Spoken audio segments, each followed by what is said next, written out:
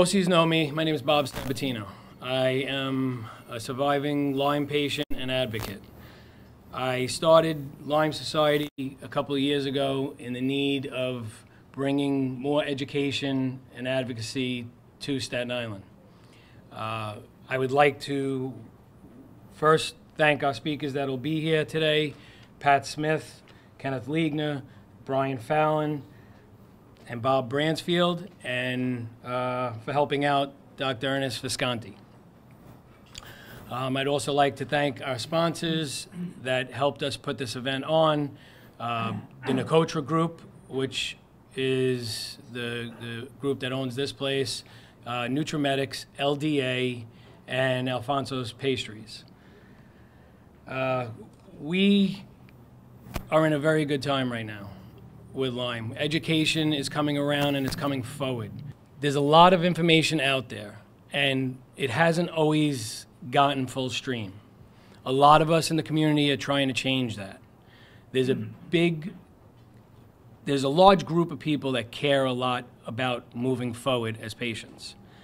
Myself being one of them, being a member of Lyme Society, an affiliate partner of Lyme Disease Association, and now a voting member of the Tick-Borne Disease Working Group for Health and Human Services. Also, as a disclaimer, my opinions do not show as the opinions of that group. They're just my own. We want to bring this all to you.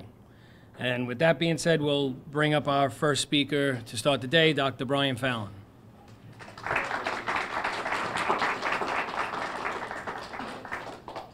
Good morning.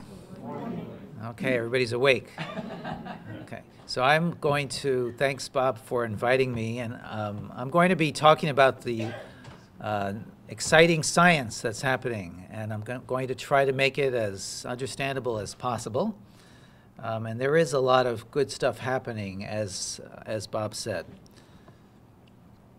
So what's on this slide here? You see the ticks burrowing into the skin. You see the spirochetes in the middle. And what's that on the right?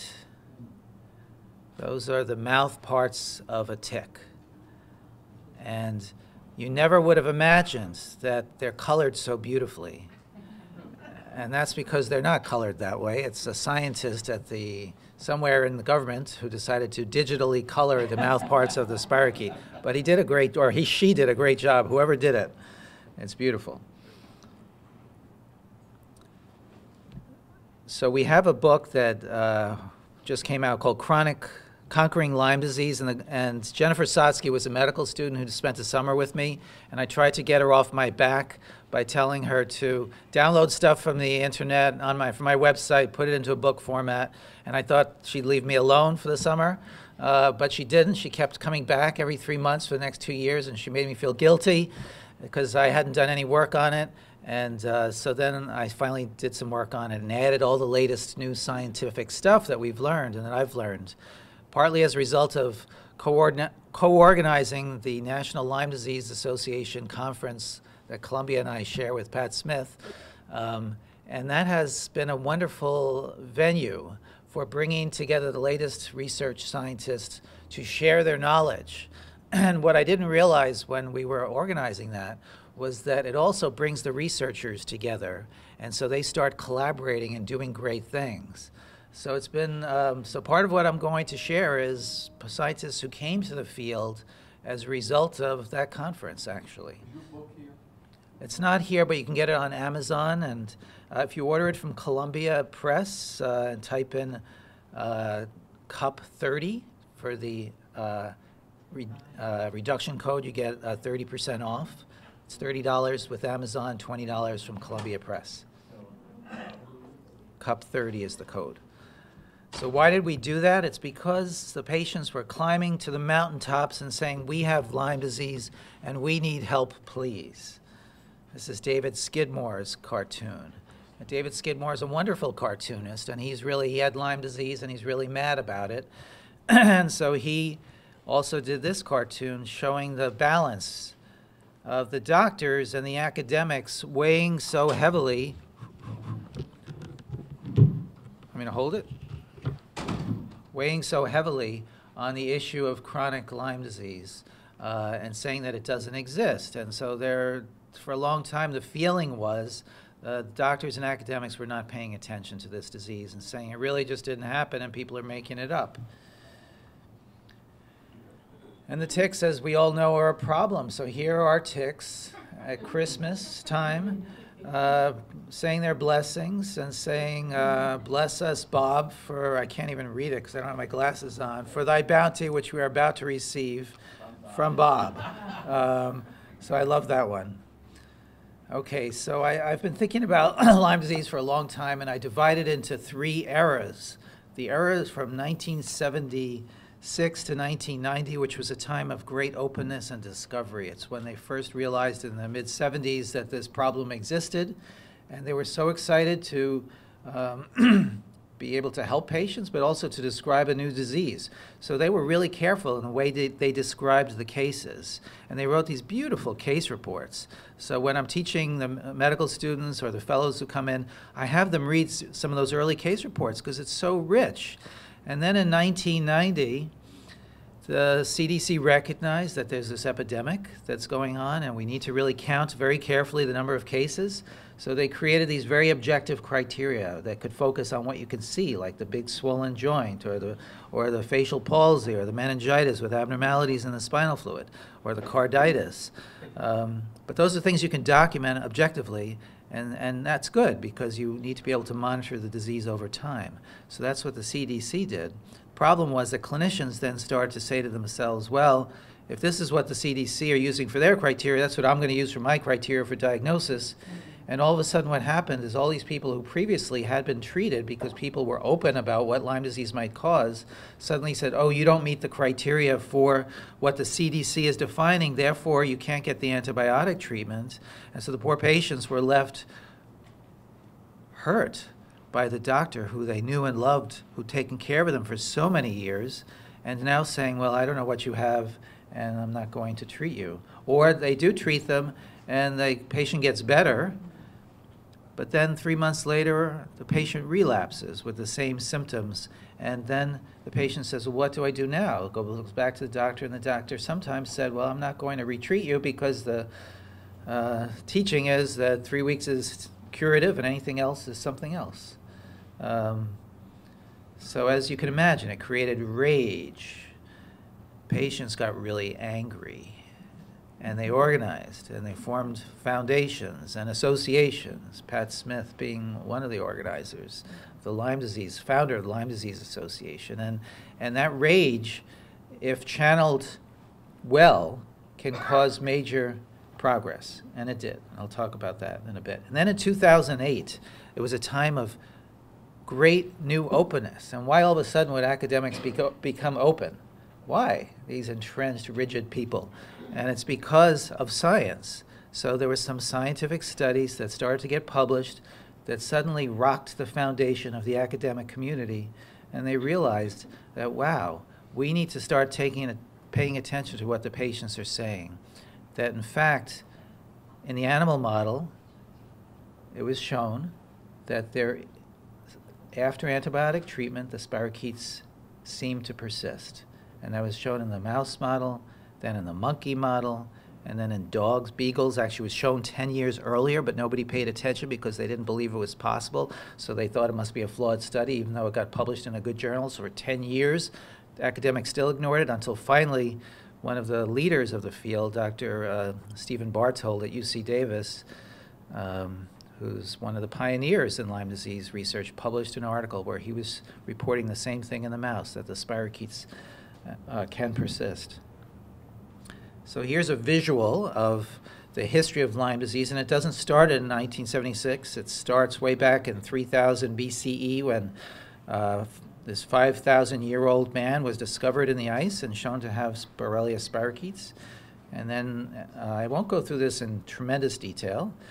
Just to say the spirochete was identified in 1982, then the CDC came out with their criteria in the early 90s, and then the Borrelia genome was sequenced. That's the spirochete that causes Lyme disease, that's Borrelia. And why is that important?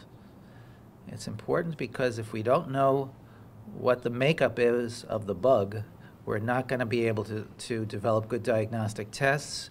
We're not going to be able to develop novel treatment ideas. We're not going to be able to develop good vaccines. So that was a major step forward.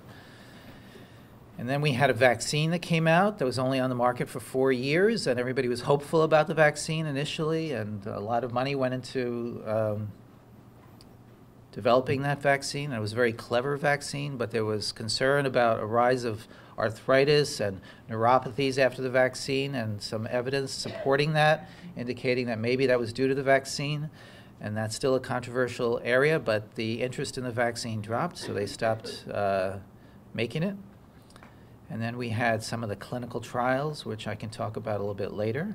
And there was that beautiful mouse, and then the rhesus macaque monkey, and that's where persistent infection was shown after antibiotic treatment. And you know, that's lousy news that the spirochete persists after antibiotic treatment. That's not good news. But actually it was good news, because then now we have an animal model where we can study it, and it gives credibility to what the patients were saying for a long time. And so that's actually very exciting that they were able to show that. And then with all the box there with all the numbers, systems biology and the omics revolution, that's really revolutionized all of medicine in the last 10 years. And it's basically due to massive computational power that computers have allowed and facilitated, machine learning, where you can solve puzzles through all these different algorithms that the brilliant statisticians have created, and also all the gene study ways of studying what the genes produce. And then another piece of bad news was that there were 300,000 new cases of Lyme disease each year, but that was good news, because it meant everybody realized that this is a huge epidemic that we need to focus on, and also that they could make money if they developed a really great new test. So when there's a financial incentive, that helps. So here's just some of the organizations that have developed over the years because of mothers, really, and parents and fathers and families who have struggled and done great things.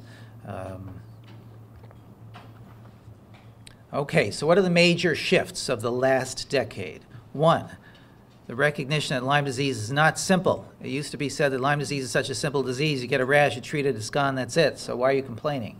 Well, it's not a simple disease. The current blood tests are actually not adequate.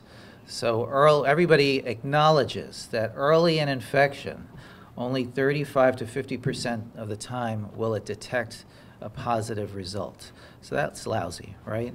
And how can it be that we can send people up to the moon, but we can't get a better diagnostic for Lyme disease? That doesn't make any sense. And the truth is, there are a tremendous number of new tests coming down the pike, and some are actually available now, so that's a good thing. I talked about how spirochetes can persist.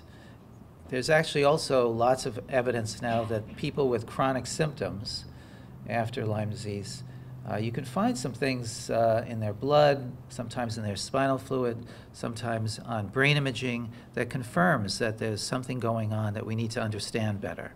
And so the more that you can have objective markers, either of the immune system or of proteins, the more that's going to lead to better treatments and tests.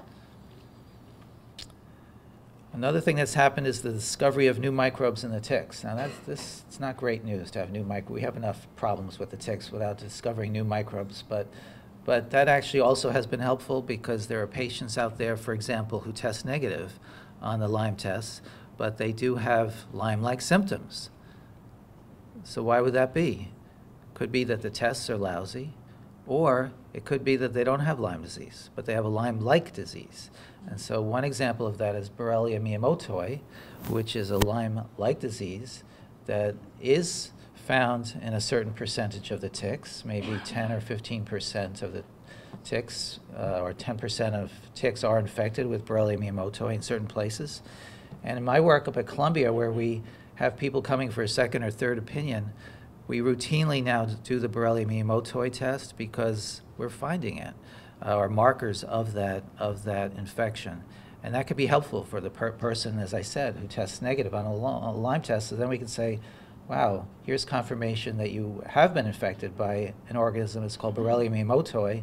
Fortunately, the treatment, as far as we know, is the same as Lyme disease, and you can get better.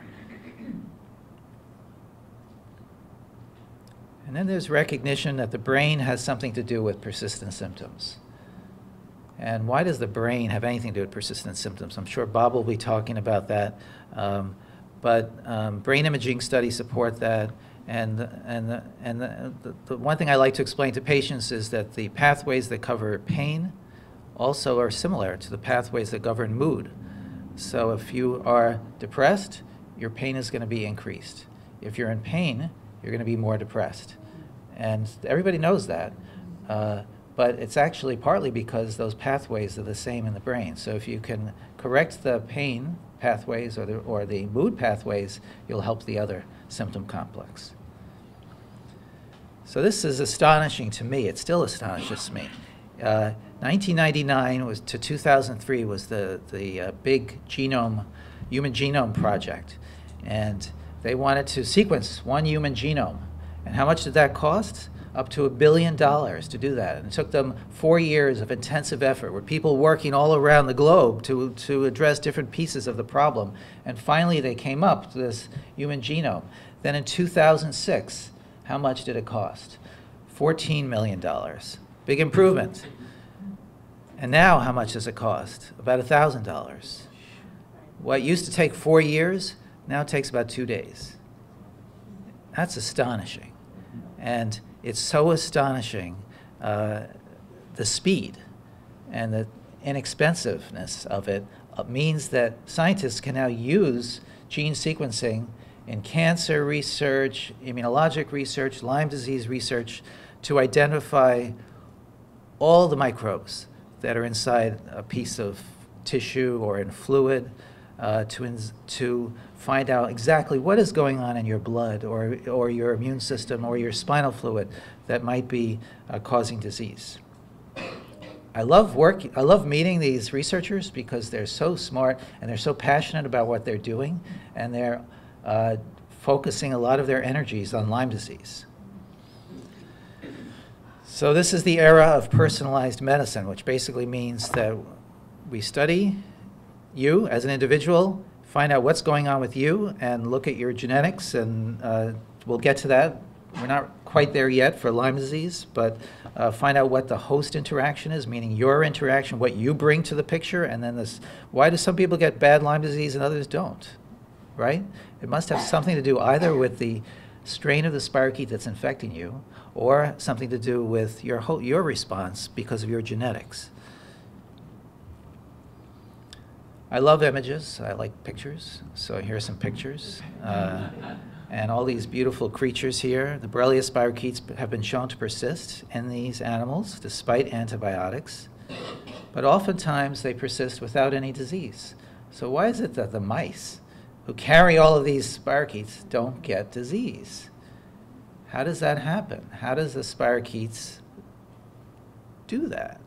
And it's because, so in order to survive, the spirochetes have genetically evolved to evade the immune response, which means that they, in order to survive, they need to not be killed by the mouse's immune response. So that's how they survive. So it shouldn't be so surprising that they can survive.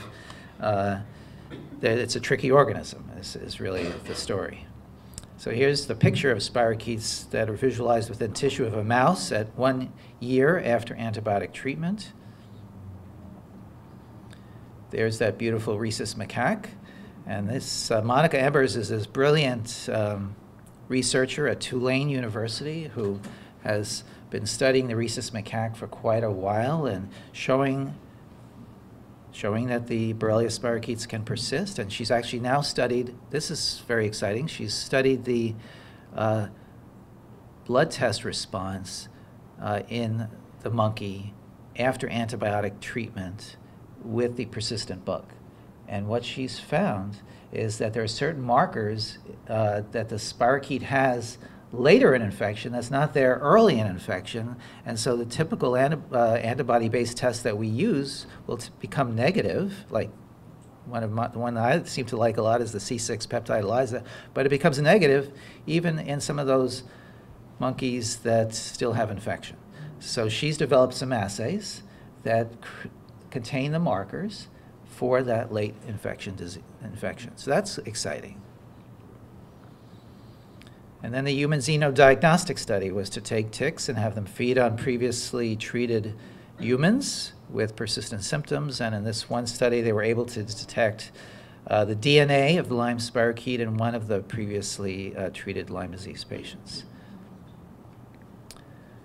So this is just one boring slide to explain the importance of indirect detection versus direct detection. So wouldn't it be great if we had a test that could tell you that you had active infection? We don't have that. We don't really have a good test yet.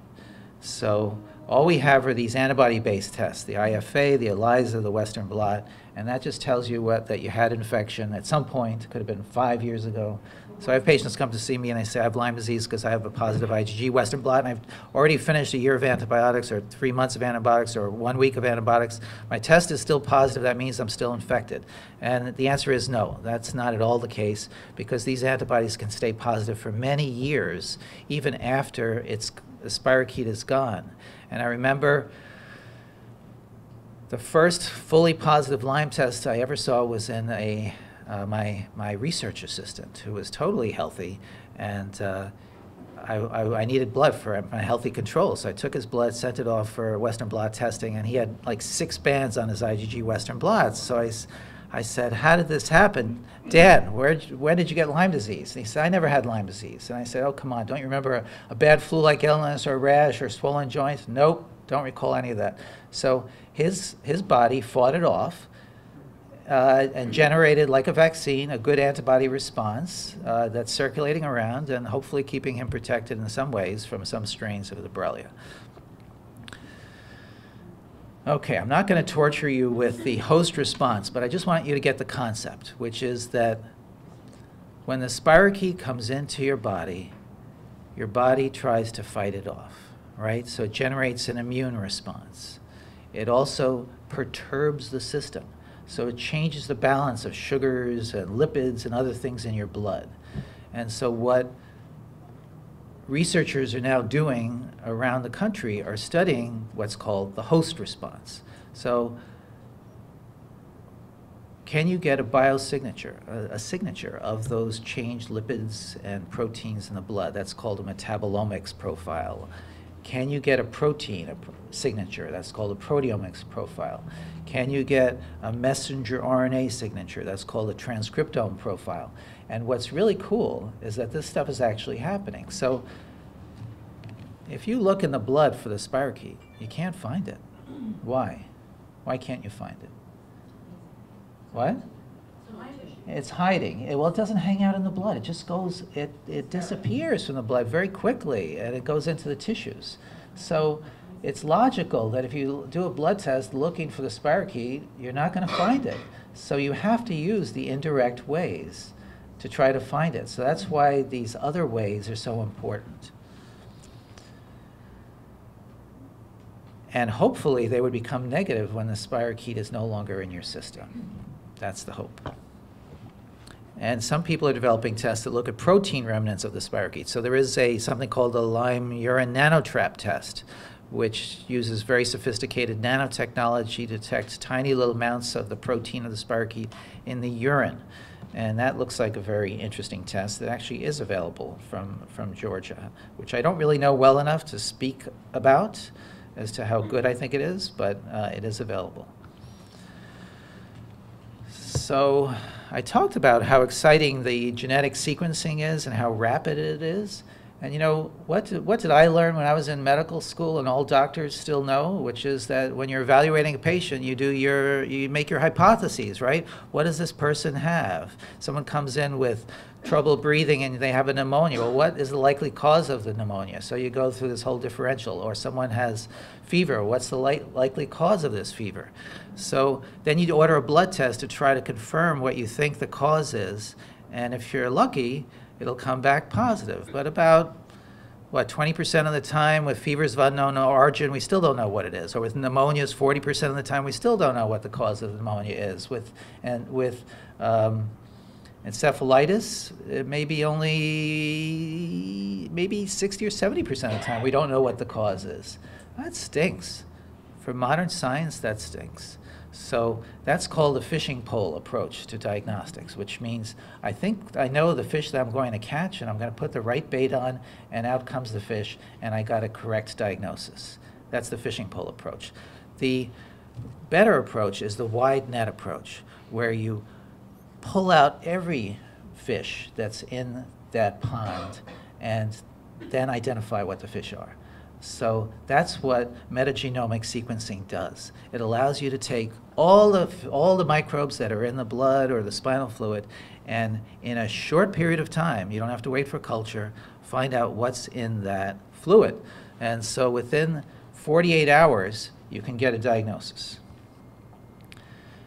So here's a story of a young man treated by Charles Chu, who's developed this metagenomic sequencing at UCSF.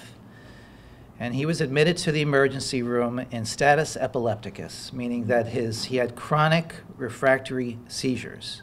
Nothing to do with Lyme, but he had chronic refractory seizures. And this had been going on for a long time. He had had 3 hospitalizations over the prior 4 months, 44 days in the ICU. He had over 100 inconclusive tests.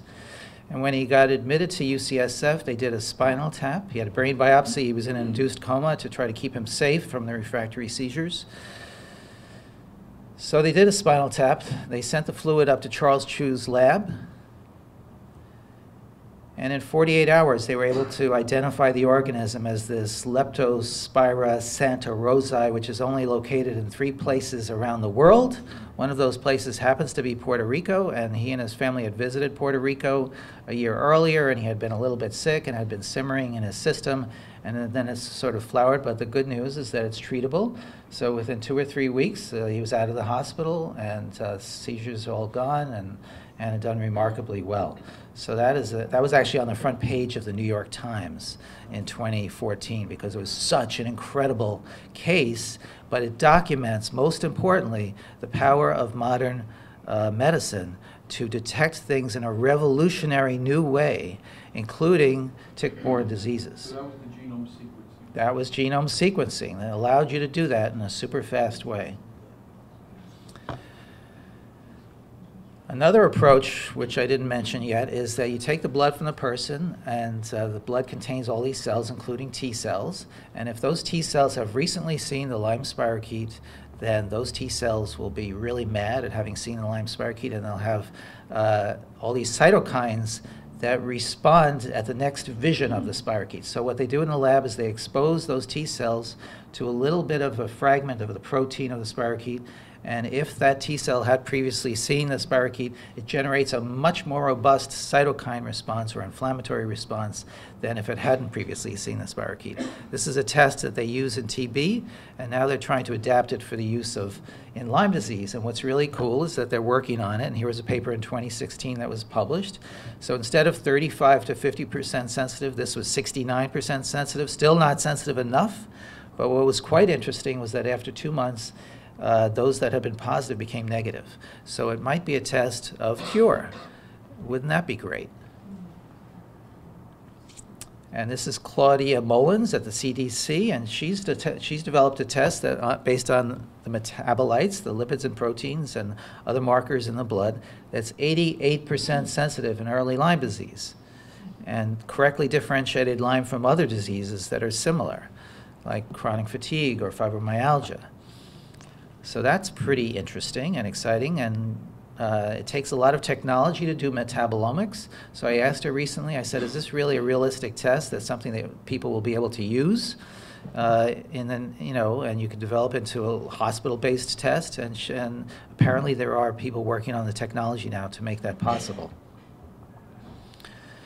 Okay, so there's lots of causes as to why people have persistent symptoms, right? It could be that you have a small amount of persistent infection that's still revving up your system. It could be that you have an unrecognized co-infection. It could be that you have changes in your brain, neural network dysregulation as a result of the previous infection or ongoing infection. It could be that your immune system has gotten dysregulated. So depending on what the cause is, that will shape the treatment approach. And at different phases of the disease, it might be persistent infection early on, and then you retreat it, and the person gets better. But then the antibiotics no longer may be working, and then you need to try another approach. And it could be immune modulation for some people who might have a peripheral neuropathy, who might benefit from IVIG, or it could be brain network changes.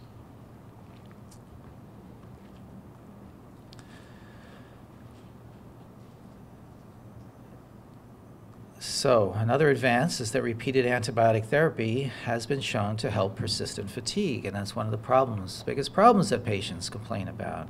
So at least in a study that we did and Stony Brook did, that's what was shown. And the good news actually was that in the recent NICE guidelines, which came out of Britain, they acknowledged that this was an important finding from Lauren Krupp's study, that repeated antibiotic treatment could help with the persistent fatigue. Dr. Fallon, did you ascertain why? Why did they get better? Why did antibiotics help with fatigue? Well, my assumption is that the antibiotics helped with fatigue because they had a small amount of persistent infection. But what was interesting about that study was it was biased towards failure, that study, because we recruited, it's not like I was trying to do a failed study. I wanted to do a successful study. But we enrolled patients who we didn't place any limit on the amount of prior antibiotic that they had. So we had on average 7 months of prior oral antibiotics and 2 months of prior IV antibiotics. So these people had been robustly treated, right? And to think that they would get better from a second or third course of IV antibiotics, I hoped it was going to be true, and I was hoping that their main improvement would be in cognition, so it didn't actually. Cognition, they got better somewhat, but then they lost all their gains, so it really wasn't helpful on a sustained basis, but the fatigue improvement was helpful. And what I learned from that study was that the primary problem with our Lyme patients is not really, I mean, you do have brain fog, you do have some cognitive slipping, but the real problem is the profound exhaustion and fatigue that people have, as well as the pain. So that patients who are people who design studies in the future, at least if I were designing one, I would focus on either the fatigue or the pain. But you also were saying that, so after giving them that next round of antibiotics, they got better, and now the question is, the pain also got better, but not in everybody, right? It's only a portion of patients, but it was more so than with placebo. So I would say that, well, actually the data showed that about 60% of patients got better with the fatigue, not like 100% better, but meaningfully better, and but that meant 40% didn't. So we need to figure out what to do with that 40%. We did 10 weeks of IV just because we were trying to do something longer than what they had previously had, and most people had previously had 4 weeks or 3 weeks. So there was no magic to the 4 weeks. Lauren Krupp, when she did her study at Stony Brook, she only did 4 weeks. And she found we replicated the same exact results she had. So I don't actually think 10 weeks is the magic number. I think 4 weeks is a good number. The other thing, we did a long-term follow-up study, and patients who had been in that study reported that they actually did very well in the long term, the majority of patients. So that was very encouraging as well. So who are these two people? Ying Zhang is at Hopkins. He's one of the world experts on tuberculosis and how to treat refractory TB. Kim Lewis is one of the world experts on the treatment of persister bugs as well. He's at Northeastern.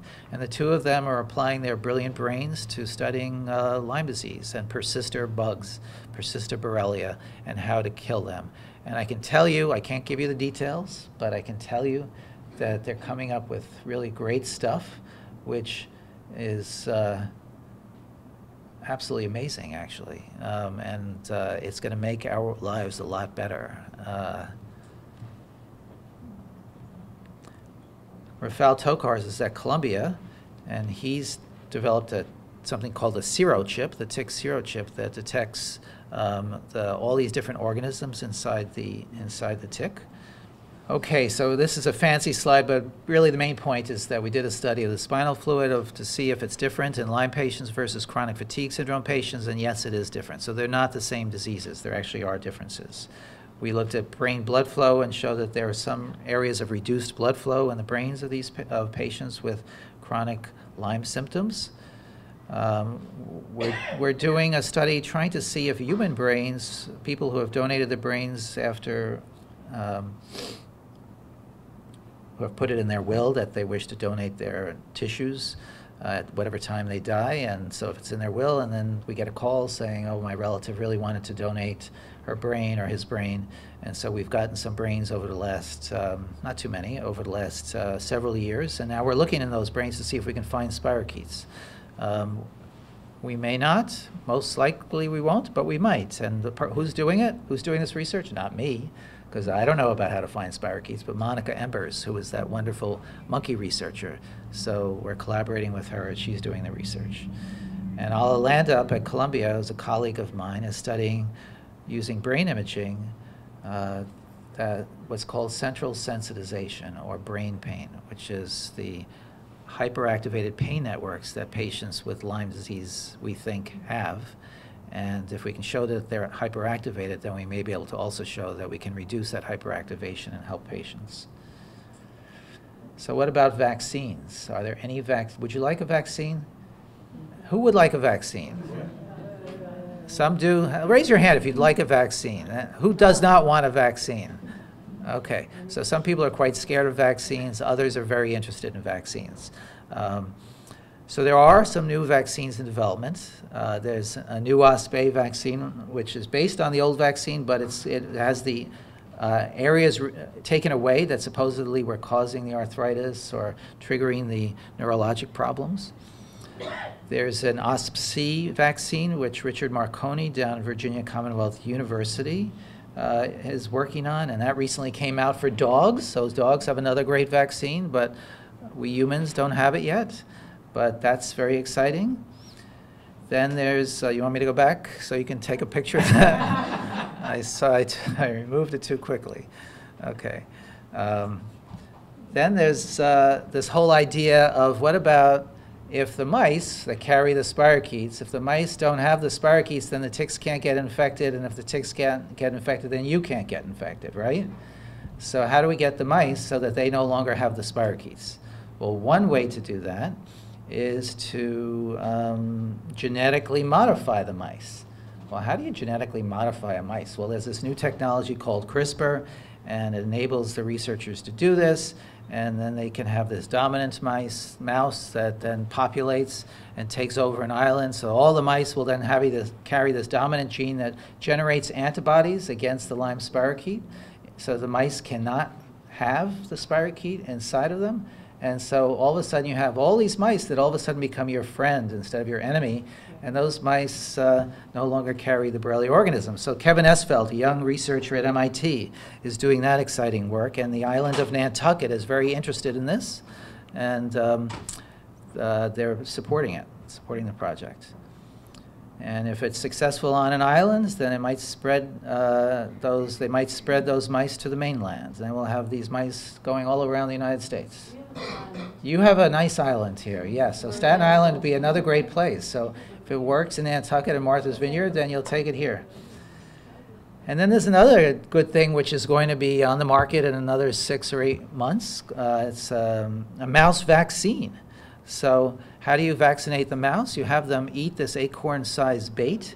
The mouse then gets vaccinated. The ticks can't suck up the spirochetes from the mouse because the spirochetes aren't there because the mouse has been vaccinated. Fewer infected ticks mean fewer infected patients.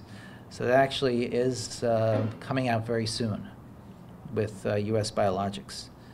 So we know prevention is the key. That's going to be the answer. And then when patients, when I talk to doctors, I like to give this one, what is the patient's experience? Because doctors don't necessarily understand the patient's experience. The patients know it, but the doctors may not. And there's Edward Munch's beautiful painting, Sensory Hyperarousal, and light and sound are just too much, so they have to cover their ears and their eyes. And then William Blake, the great illustrator, artist, and illustrated the Bible, and he has this one picture here of Job being accused by his neighbors of having committed some sin, and that's why you're so sick, because you committed some sin. So it's like that's what patients with Lyme disease are accused of, that they did it to themselves.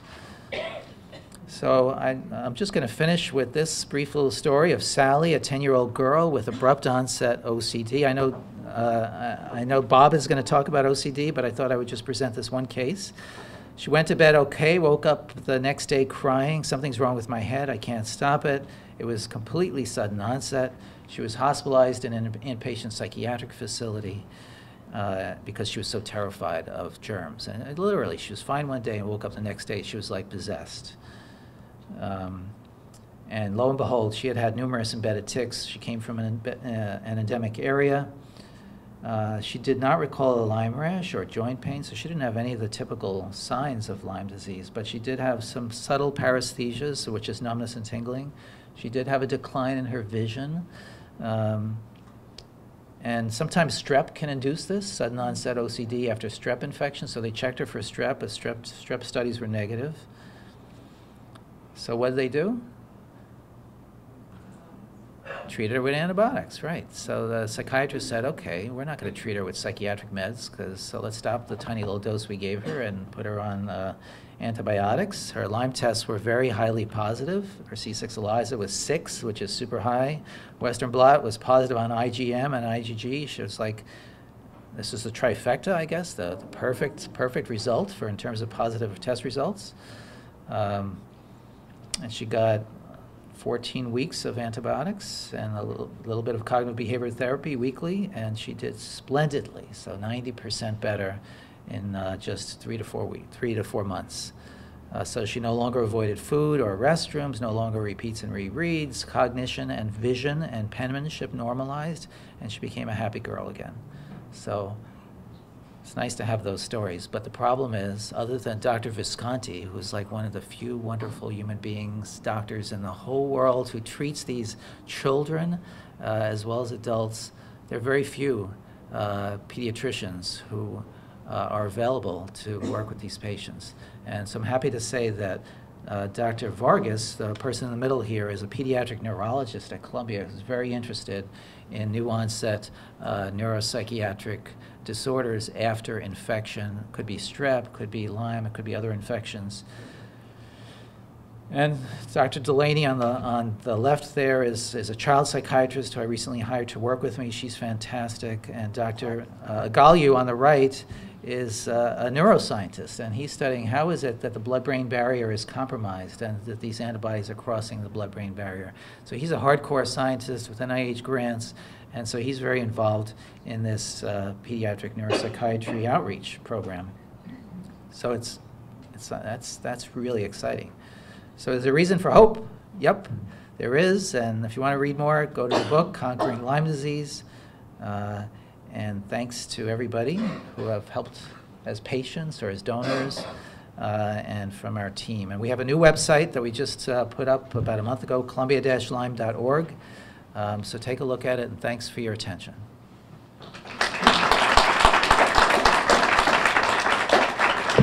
Thank you, Dr. Fallon. Being a patient and this being my first shot at a conference, I didn't properly introduce Dr. Fallon, but he is the director of Lyme and Tick-Borne disease research for the Columbia University Medical Center. He also is a great contributor to our advocacy in helping us find the information we need.